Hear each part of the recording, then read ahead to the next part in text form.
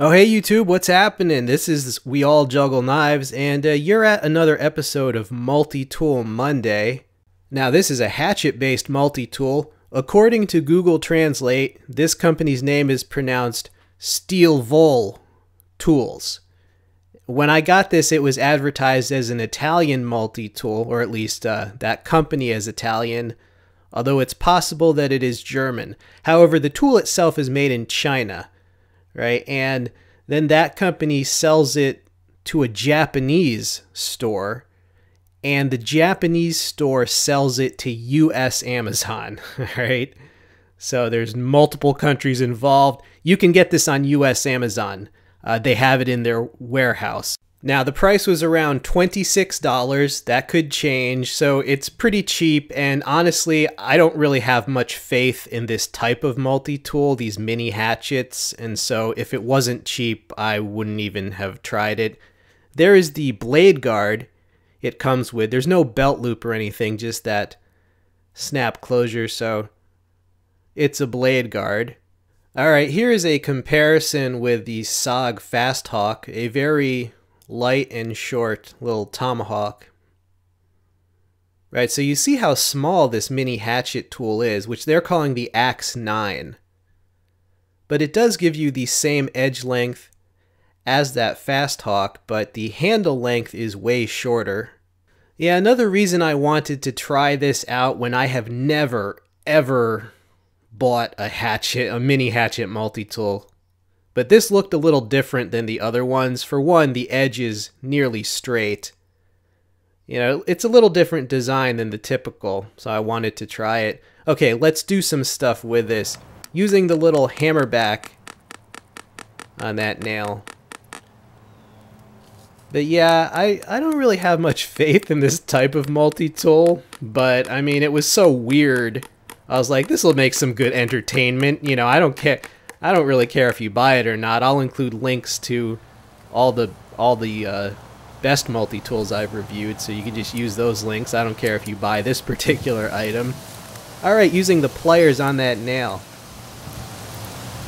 Yeah, it's got the weird pliers that, like, the head of the hatchet opens up and that's the pliers. Well, it did its job there.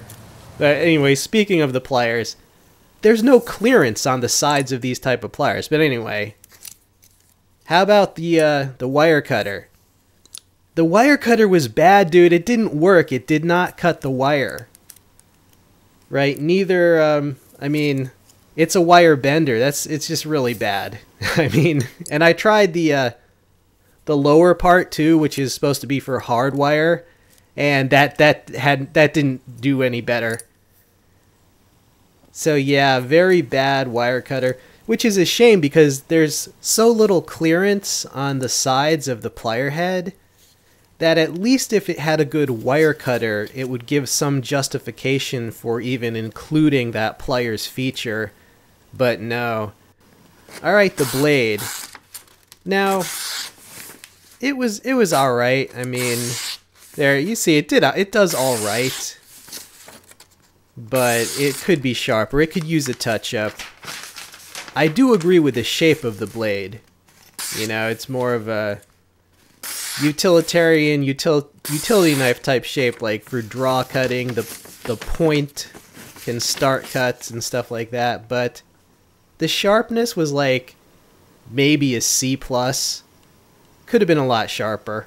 Alright, so it has this squashed or flattened Phillips style screwdriver, and it also has a cap lifter at the base of that screwdriver. Right, but there it is on the Kershaw Camp 12, yes. One of the most useful machetes if you're demonstrating screwdrivers on multi-tools. You're going to see that in a lot of videos. You know, if you don't show the screwdriver working, people think it's a conspiracy. Like they don't trust that you tested it. You know. So all right, you're gonna see this Camp 12 forever then, if that's how you're gonna be. All right, let's go outside and demo the hatchet blade. Yes, the main implement that this whole thing is based around, the hatchet blade. Now here's the thing, because this is the handle is fairly short, and it's just, you know, it's a multi-tool. nowhere near the size of a real hatchet, so it doesn't really generate that much force. Like, the carving force of this mini hatchet is about as strong as, let's say I used a camp knife that had about a 6-inch blade. That's about the level of force that it carves with, which is kind of a pain in the butt, because basically even that SOG Fast Hawk would have been better for carving, because it can just remove more material with each hit. It just generates more force. All right, I'm speeding this up because you get the idea. And the hatchet blade is also very thick, so as far as you see me, you know, using it like a carving knife there, but it's nowhere near as convenient as a knife would be, right? Because it's just really thick. I mean, you know, your average carving knife is super sharp, right? There I'm using the file to put more of a point on our, quote, tent stake. I just wanted to use the file because, you know, it's supposed to be a metal file, but metal file has a lot of uses. Yeah, so through friction we can put a point on our tent stake, you know, prison shank style, except they don't have a file. They're using the floor of their cell or something, but it's the same principle. And there you go. And if you don't have a sharp knife, the friction method can put a real nice point on your tent stake or your vampire stake or whatever it is to you. All right, here is the saw.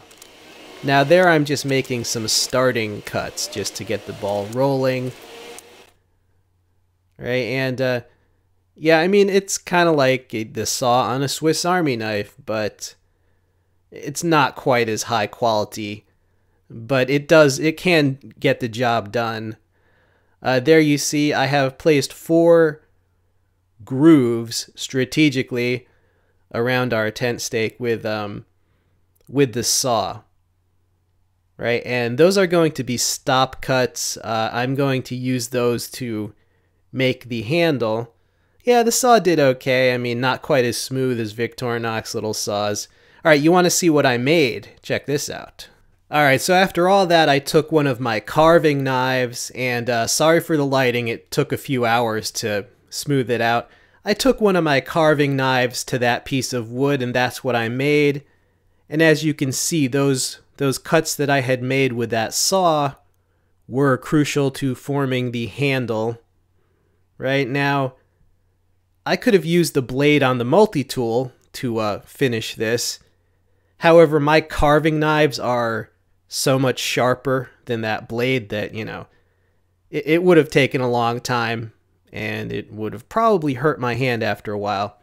But I just wanted to show, yeah, this Hatchet Multitool, I mean, it can be used to make little projects like this. I'm not saying it has no use. I mean, it was helpful. The hatchet, the saw, they were helpful in that little project.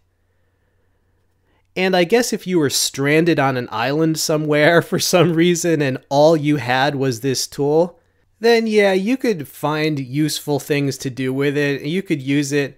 The whole problem is that compared to the other stuff you could use for the different tasks, it's really hard to say that you should get this instead of just have a camp knife and a small hatchet and maybe a regular multi-tool. So yeah, I'm still not convinced of the utility of this type of tool in general. As for this model, this is better than most of the other Hatchet Multitools, I'll give it that, and I'm not really sorry I got it because it was fairly cheap. But I watched other videos to try to see what do people actually use these Hatchet Multitools for. Some people used this to like make some kindling, and you know, a Mora knife with a baton can make some kindling too. Some people used it to make shavings, bushcrafty things, but again, a Mora knife can make better shavings than this. You could use the saw, but like a Swiss Army knife has a little saw too. It's just there's no one thing that this is great at that couldn't be done by other tools. You know, I mean, that's just my honest opinion. I think the main problem is that this is all based around a hatchet, but it's so small that the hatchet can't really generate much force, you know. The pliers don't have much clearance around. The wire cutter didn't really work. The blade was good. The file and the saw, those were all good. Probably the most useful thing day to day would be that little hammer just around the house type thing.